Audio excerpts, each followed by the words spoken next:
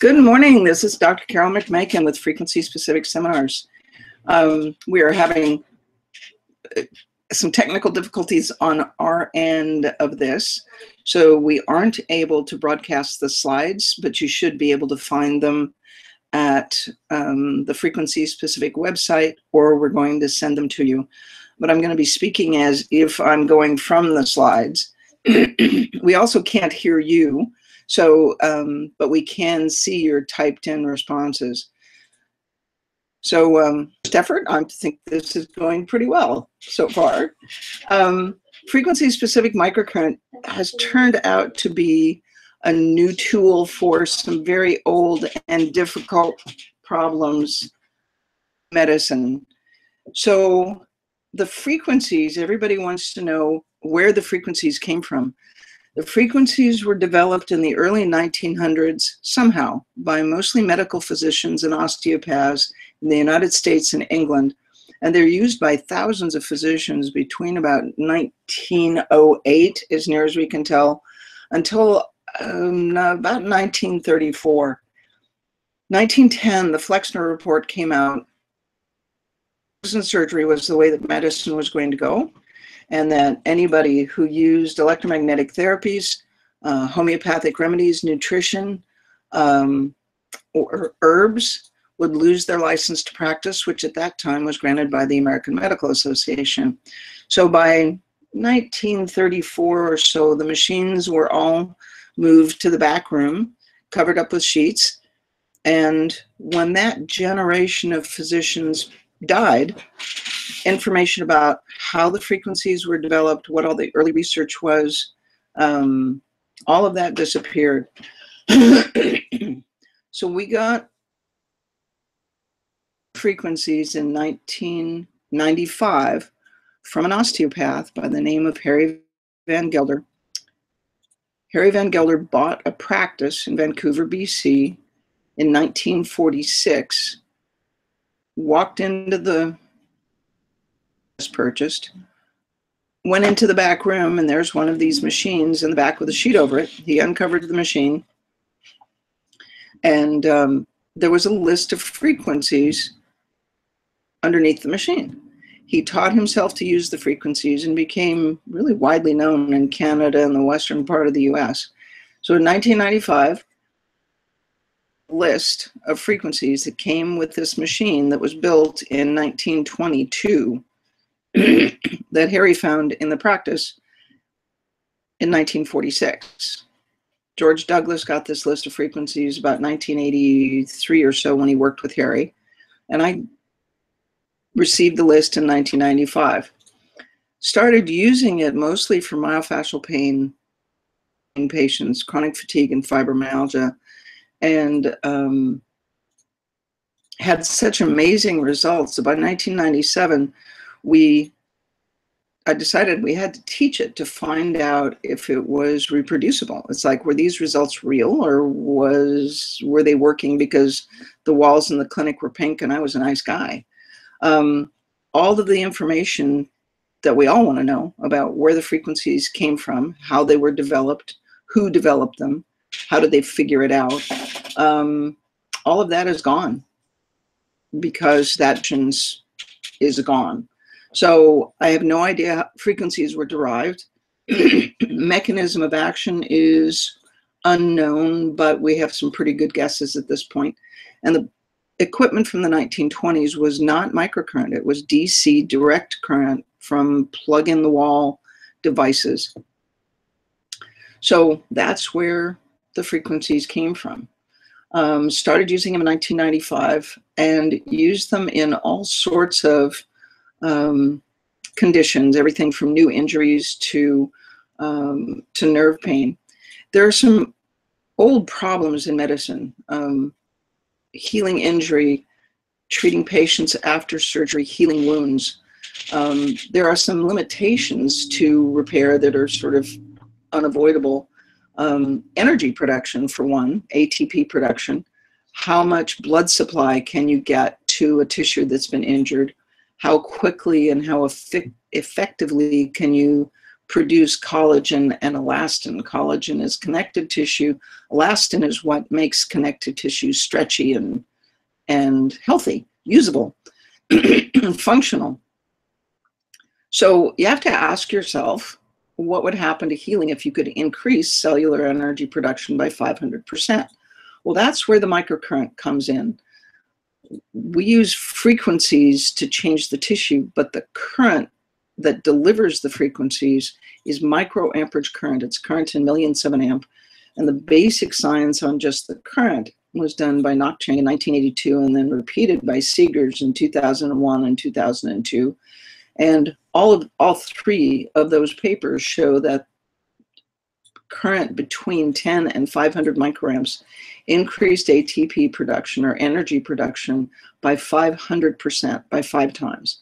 That increased protein synthesis by 70%. That increased amino acid transport by 40%. And Seegers added to this, measuring cyclic AMP in human lymphocytes. So this was done in vivo, in living cells.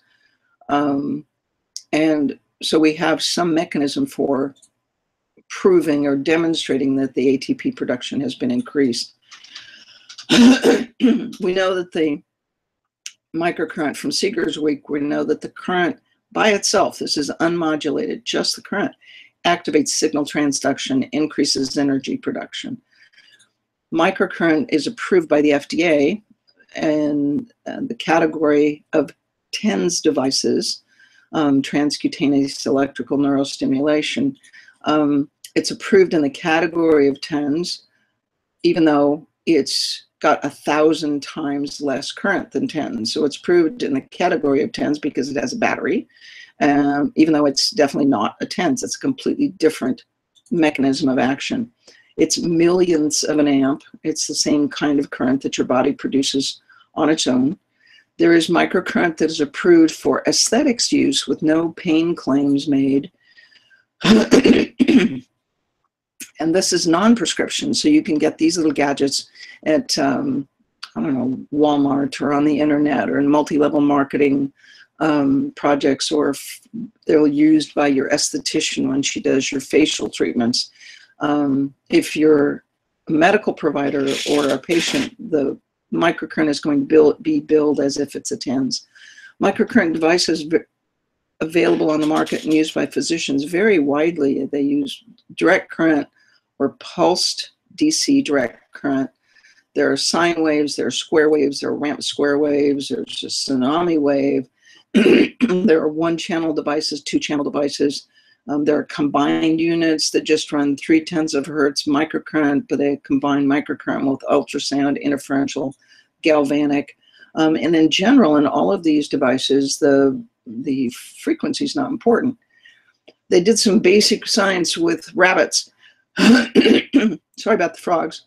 They did some basic science with rabbits in 20 days of microcurrent. So they ran these rabbits, I think, an hour a day for just 0.3 of a hertz, put them in their cages with microcurrent back feet to front feet. So their tissue was exposed to the current. And the current by itself increased vascularity. So they biopsied the bunnies on day 1, and they biopsied the bunnies on at the end of 20 days of microcurrent. Vascularity increased by 39%, collagen increased by 14%, and amazing for our purposes is that elastin increased by 48%. Elastin is what makes repair tissue and healthy connective tissue stretchy and functional. So you have to ask yourself, what would happen to injury and wound healing outcomes if you could increase ATP production, vascularity, collagen, and elastin? Well, we found that out with the following research. Denise Curtis did a study at the National Training Center in Ireland on delayed onset muscle soreness.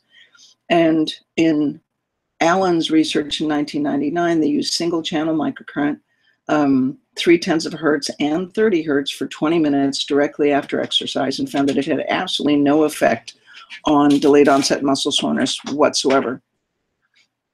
And then Denise did her study using the frequencies to stop bleeding, to repair the breakage, to reduce inflammation. And in her study,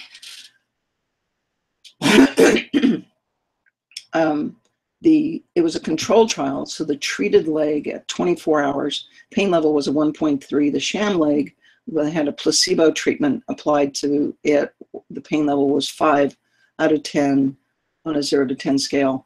At 48 hours, it's always the worst, and the sham leg was a 7 out of 10 pain, and the treated leg was 1.2 out of 10. The p-value, for those of you that know anything about statistics, was 0.0005, which is huge, showing that we can treat new injuries using frequencies. Helps, doesn't prevent delayed onset muscle soreness. It helps, but the frequencies make a huge difference, and this would be why there are probably 6, 8 NFL teams, 2 or 3 National Hockey League teams. The professional athletes are using frequency specific microcurrent in the training room, and there are over 200 athletes who own their own custom care units. So we have one physician, John Cale, who did a post-op study, the use of FSM directly after surgery, and in this case, shortened the hospital stay by about a third of a day, so from 2.9 days to 3.3 days.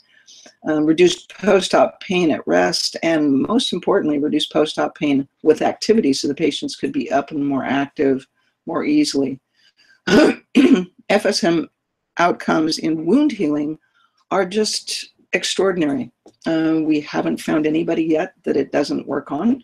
So the pictures you're going to see on the slides, when you can get to the slides, are it's a diabetic patient with necrosis in his second toe with a huge 7-centimeter long ulcer on the medial side of his left leg, and that healed in 14 days. The necrosis on his left toe resolved in 7 treatment on his, the necrosis on his third digit resolved in 7 treatments. The necrosis, the black, that toe would have been amputated, resolved in 12 treatments. So if you know anybody that has diabetic wounds, so far FSM has been, but it doesn't work on. Usually the wound is healed within 2 to 4 weeks with 2 to 3 treatments a week. It's easier, of course, with good blood sugar control. Other problems in medicine, old problems in medicine, inflammation is associated with all of the degenerative diseases and immune system activation. And the problem is that anti-inflammatory drugs take too long, have too many side effects, and the inflammatory peptides like cytokines are really hard to change. Functional medicine is the modern approach for these old problems in medicine, and it's an extraordinary system. It works really well, but in terms of patient compliance, it tends to take too long and it costs too much. So you have to ask what would happen to this problem in medicine or in your healthcare approach if you could reduce lipoxygenase-mediated inflammation by 62% in 4 minutes and reduce COX-mediated inflammation by 30% in 4 minutes. That's equivalent to injectable Toradol, which is what they give patients after surgeries. We had blinded animal research, not that the animals were blind, but the researchers were blinded to what was being used. They paint arachidonic acid on the mouse's ears, and then they measure the swelling in the mouse's ears with these little calipers, and that gives you an objective measurement of inflammation. And it's directly related, and it's a well worked out model for studying inflammation when you measure the swelling with these little mechanical calipers. So they found a 62% reduction in lipoxygenase-mediated inflammation and a 30% reduction in COX-mediated inflammation. So LOX is associated with basically all of the degenerative diseases: irritable bowel, Crohn's, asthma, inflammatory bowel diseases, neurodegenerative diseases such as Alzheimer's and early onset, cognitive decline. COX-mediated inflammation is associated with acute injuries, as you're all aware, and the frequency 40 hertz on channel A and 116 hertz on channel B reduced COX-mediated inflammation equivalent to injectable Toradol when it was studied by the same researcher in the same animal model, and that is as compared to a placebo. So that frequency combination was effective, and they tested 3 other frequency combinations, and no other frequency had any effect on reducing inflammation. So we know that the frequency response was very specific. It was frequency specific. The frequencies for new injuries, frequencies for removing calcium from bone, none of those frequencies had any effect on reducing inflammation. So then they studied sunburn. So arachidonic acid and myrcene stearate cause one kind of swelling. Sunburn causes another kind of swelling. So they sunburn the mice. These are little hairless white mice with no hair on their ears. And the group that had no treatment had a predictable amount of swelling at 21, 23, 25, and 27 hours. Microcurrent that was administered immediately after the sunburn exposure didn't have a significant effect on reducing inflammation. Microcurrent that was applied, and this is 40 hertz on A and 116 hertz on channel B, was applied at 2 hours after the treatment, had a statistically significant ability to reduce swelling. What we found is you really can treat sunburn with FSM. We add the frequencies to reduce radiation exposure as well as the frequencies to reduce inflammation. So frequencies reduce the swelling when they were applied at 2 hours. There's additional piece of this experiment that was done where they paint oxazolone on the mouse's hind leg at the time of the sunburn exposure. And it's a contact sensitizing agent, so you should develop an allergic response to it. That's a normal response, is 30 units of ear swelling when the oxazolone is painted on the ear 2 weeks after the first application. So you paint oxazolone on the hind leg, you sunburn the mice, that suppresses the immune response, and then 2 weeks later you paint the oxazolone on the ear, and it should swell in a mouse that has not been sunburned. So the group that was not sunburned had 30 units of swelling when the oxazolone was painted on their ears 2 weeks later. The group that were sunburned had the swelling decreased by 63%. So that's an immune suppression response created by the sunburn. The short version, this is a complicated slide, and if you can't see it, it's kind of tricky. But the short version is that the group that was treated immediately with microcurrent had their immune suppression reduced in half, from 63 to 31%, 2 weeks after 40 hertz on A and 116 hertz on B were applied. So this frequency application created a permanent change in immune system function that was remarkable. So the mouse research is important to know that the 40 hertz on A and 116 hertz on B, that frequency specific response, LOX and COX are associated with asthma, COPD, irritable bowel, Crohn's, pancreatitis, ulcerative colitis, liver disease, rheumatoid arthritis, and degenerative arthritis of all sorts. So the ability to reduce inflammation without side effects by using a frequency is an extraordinary tool in improving healthcare and patient response to in these inflammatory conditions. So there's an additional measure of inflammation, marker for inflammation, called cytokines. They're peptides that are associated with inflammation. Chemistry of it is more complicated than I'm able to talk about, or you're probably interested in. The clinical response is the important part as far as I'm concerned. So we had a group of fibromyalgia patients whose fibromyalgia was associated with spine trauma, and whose fibromyalgia was associated with spine trauma. And it's a very particular presentation. Their hands hurt, their feet hurt, their pain level is higher than average. I would say it's an average of a 7.4 on a 0 to 10 scale. The reflexes are not normal. As a group, they're the only people that complain of only fibromyalgia patients who complain of specifically of pain in their hands and feet. So in 1999, we treated the first patient. By the end of 99, we had 25 patients. By the end of 2000, we had 54 patients. If the patients had a history of trauma associated with the onset of their fibromyalgia, this one frequency combination was the only frequency that was effective, and we didn't find anybody that it didn't work on. We published a paper in 2005, 54 consecutive fibromyalgia patients. They were an average of 9 years chronic, so any place between 1 and 50 years. And I took 25 of these cases to the National Institutes of Health and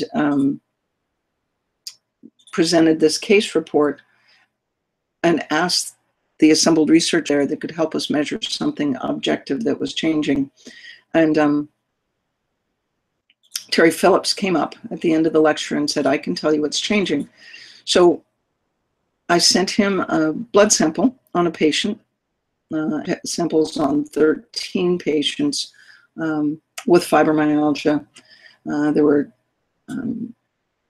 6 patients who met the criteria for being included in the study. So it was a 7.4. The average exiting pain was 1.3. Takes 60 to 90 minutes for the pain to go from 7 to a 0. Pain recedes from the feet up. These patients recover from fibromyalgia using FSM in the office. Most of them had FSM as home units. Who were sent for physical therapy. We had to do reconditionings. Most of them took supplements. You still had to treat the gut, the adrenals, maybe interstitial cystitis. So I sent the sample to Terry Phillips, and what he sent back was the data on the next slide, which you can't see, obviously. He sent back data on cytokines. And I didn't know anything about cytokines. I picked up the faxed data as I was heading out the door to give this presentation at the Institute for Functional Medicine symposium in 2000. And I arrived with these numbers and asked Dr. Bland, Jeff Bland, there's this cytokine data and it looks good, but I don't know if it's easy to achieve, if it's what everybody sees. How impressive is this? He said, well, call Michael Ruff. He's in Candace Pert's office, and they've done all the basic, they've done a lot of work with cytokines, so give Michael a call. So I called Dr. Ruff and introduced myself and said, well, I've got this cytokine data and I don't know whether it's significant. And he said, okay, what are the numbers? And I said, well, interleukin-1 goes from 392.8, so 393 down to 21. And it was like the line went dead. And I said, Dr. Ruff, are you there? And he said, what time frame? I said, oh, it's about 90 minutes. He said, that's not possible. Cytokines are really hard to change. And when they do change, they change really slowly. And I was ignorant enough and enthusiastic enough that I said, well, no, they're not hard to change. They all change like that. He said, well, interleukin-1 went from 393 down to 21. TNF-alpha went from 299 down to 20. Interleukin-6 went from 204 down to 15. So these are changes in inflammation that are impossible to see medically. And they happen in 90 minutes. And they happened in, we published the 6 that met the inclusionary criteria for the paper. But we got data like this on 13 patients. I said, that's impossible. So that's when I found out that we actually had some impressive and significant data. And then David Perlmutter at the faculty meeting at the dinner that night asked, well, what does substance P do? He said, if you're changing substance P, then you know that it's produced in the spinal cord. You know that you're changing the spinal cord, because the frequencies that we use are for inflammation in the spinal cord, reducing inflammation in the spinal cord. Substance P went down by a factor of more than 10 times, from 132 down to 10 in 90 minutes. Endorphins go up. The patients effectively at about 20, the blink rate slows down. They slow down their breathing rate, their heart rate, and their blink rate all slow down at about 10 to 15 minutes. At 20 minutes, they start getting pretty sleepy. At 30 minutes, they're pretty stoned. There's kind of no other way to describe it. It's like giving them about half a cc of Versed. This index patient, the very first patient, by the time her endorphins reached probably 20 to 40 at the 35-minute mark, she looked up at me and she said, "Is this legal?" And I said, "Yeah, it's legal." So endorphins go up from 5 to 88 in this index patient. Cortisol goes up, but it's not a stress response, because cortisol follows endorphins. Neuropeptide Y follows the stress response, so it follows the sympathetic nervous system, and it goes down. So this elevation in cortisol is not a stress response. The elevation in cortisol is secondary to the increase in endorphins. When you raise endorphins, you create a peptide that one half of it is ACTH, the adrenal stimulating hormone, and the other half is beta-lipotropin. So cortisol goes up from 15 to 169, but not because of stress, but because it's secondary to the rise in endorphins. And then pain goes down from a 7.3 to a 1.3, and this was as an average in all of these patients. So we have 54 of them. The 6 that had their cytokines, their blood samples measured, that p-value went from pain went from a 7.3 out of 10 to a 1.3 out of 10 as an average in all the patients, all 54 of them. And that p-value has effectively 6 zeros. So there is less than 1 chance in over 1 million that this was coincidence. It is indeed the treatment that did cause the reduction in pain.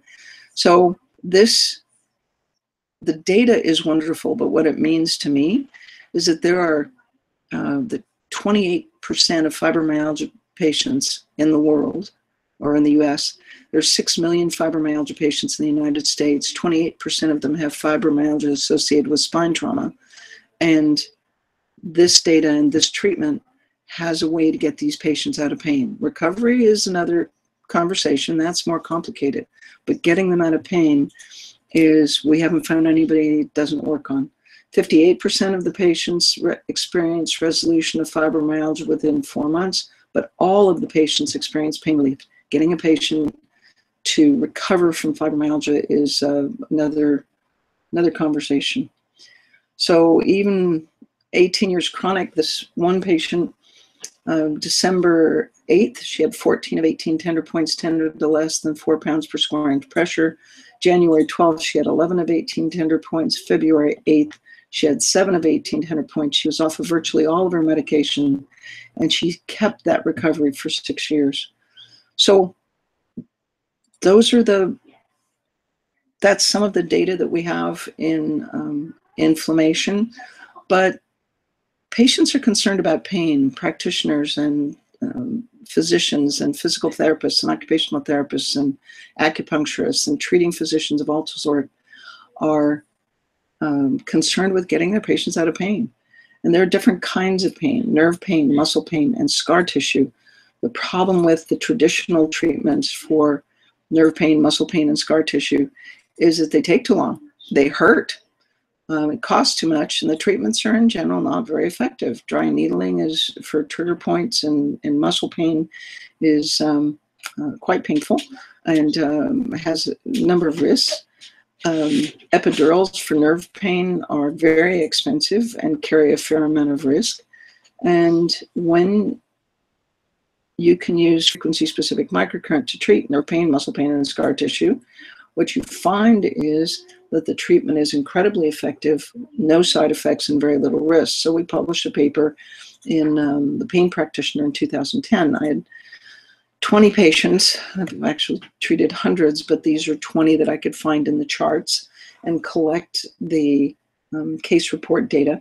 Average chronicity for nerve pain was 6.7 years, so close to 7 years.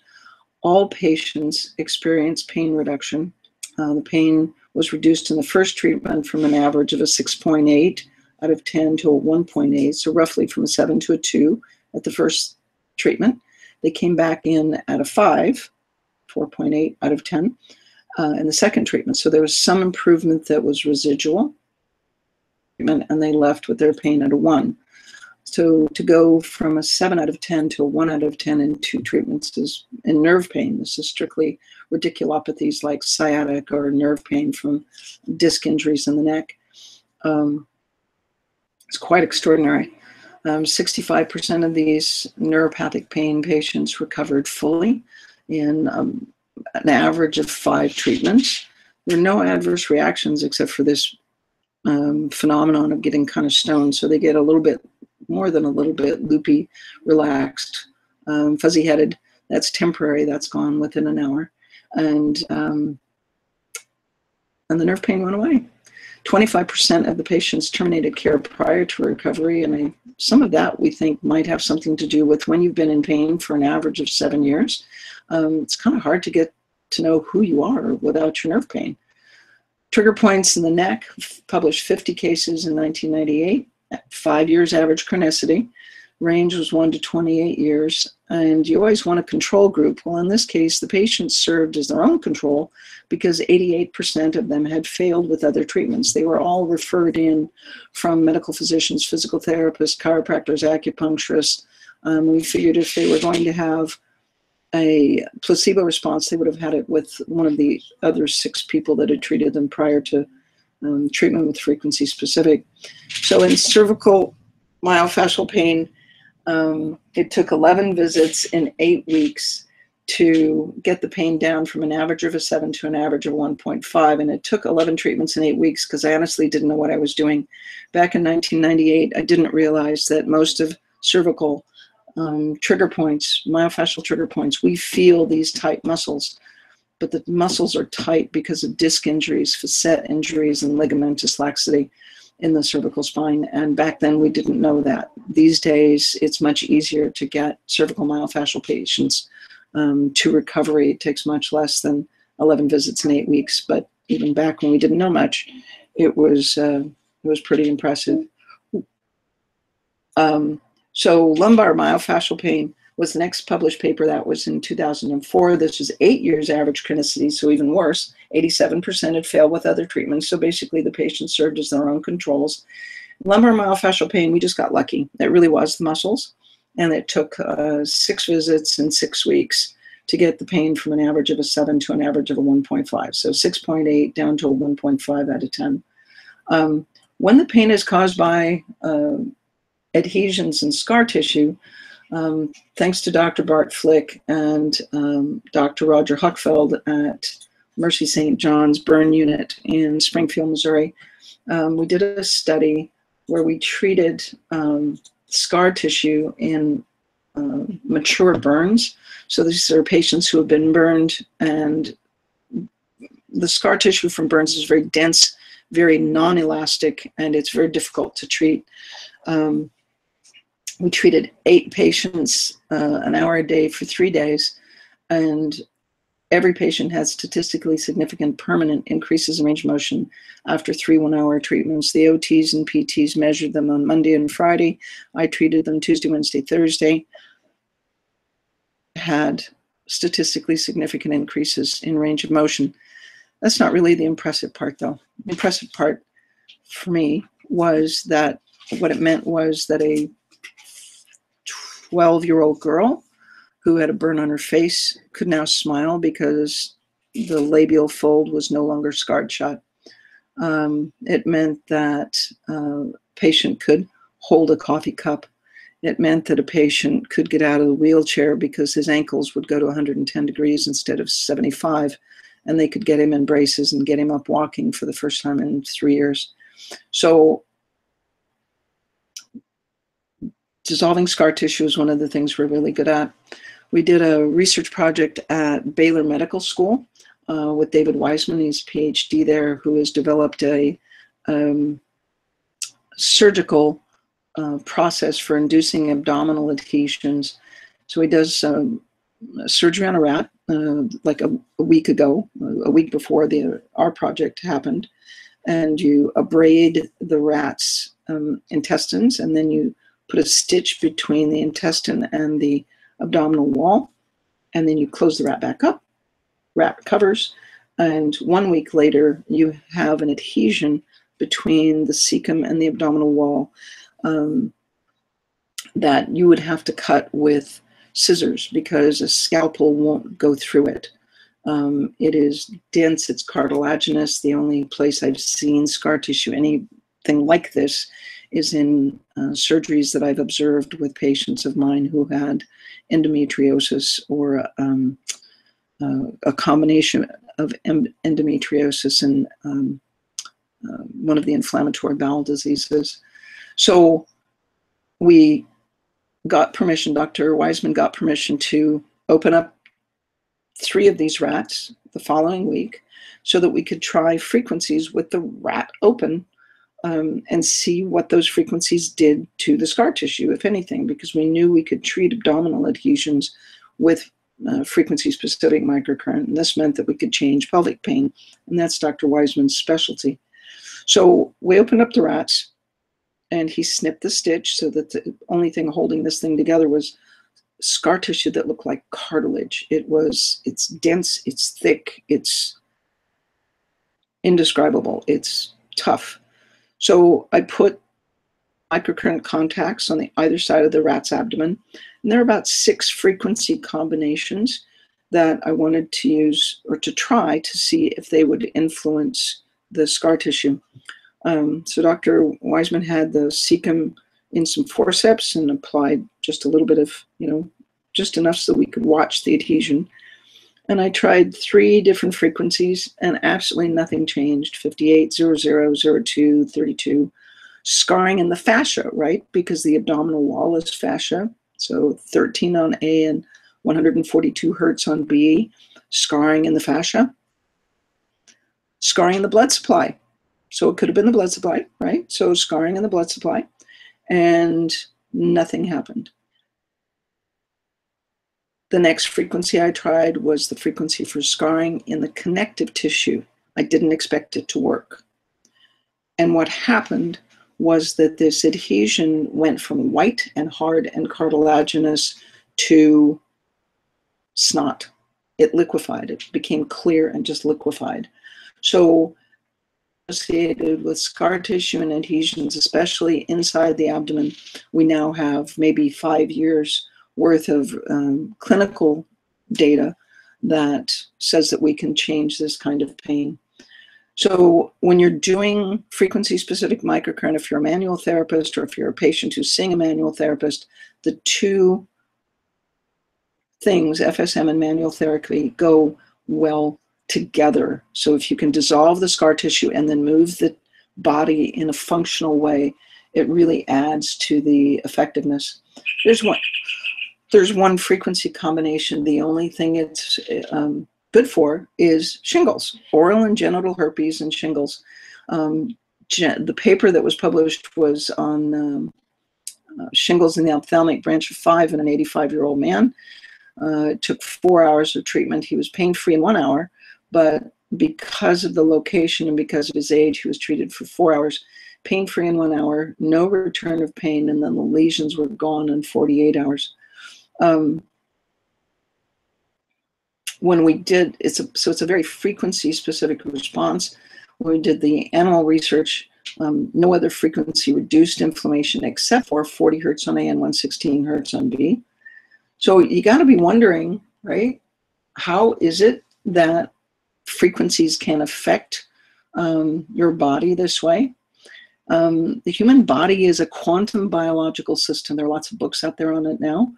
Living tissue is biochemicals, and biochemicals are made up of molecules and atoms that are all held together by electromagnetic bonds. And in point of fact, every bond of any sort has a frequency at which it resonates.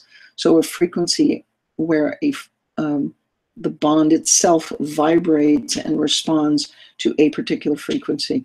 Your body looks solid, but it in truth is an electromagnetic system where the cells function as a semiconductor network.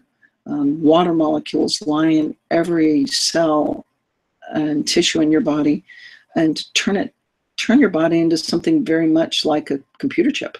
You're a semiconductor. So as a semiconductor, you convey current, charge, and information. Your cells and your genes are regulated by cell membrane receptors, and those cell membrane receptors are sensitive to signaling. So let's say you have an infection. You'll get little bits of DNA from, or cell membrane particles from bacteria that land on your white blood cells. They land on a receptor in a white blood cell that activates gene transcription factors inside the cell that change the genes in the cell and make that cell produce pro-inflammatory cytokines that create a biological answer